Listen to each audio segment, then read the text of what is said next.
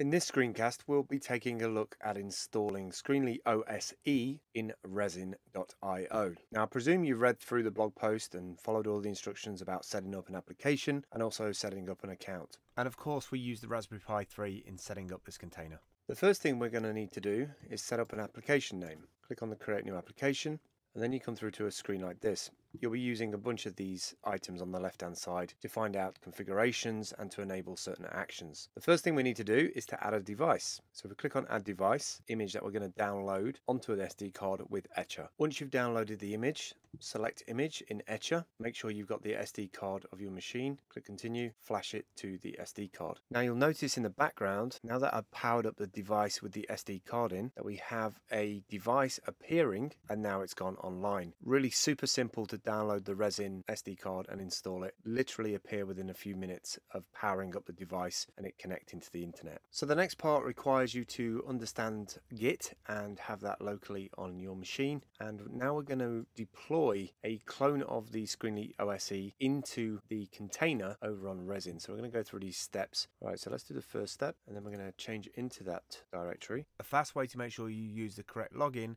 and the correct application name is to copy this git remote add line here on the right hand side. And then the next thing we're going to do, the last thing in this list, is we're going to push that to the resin master.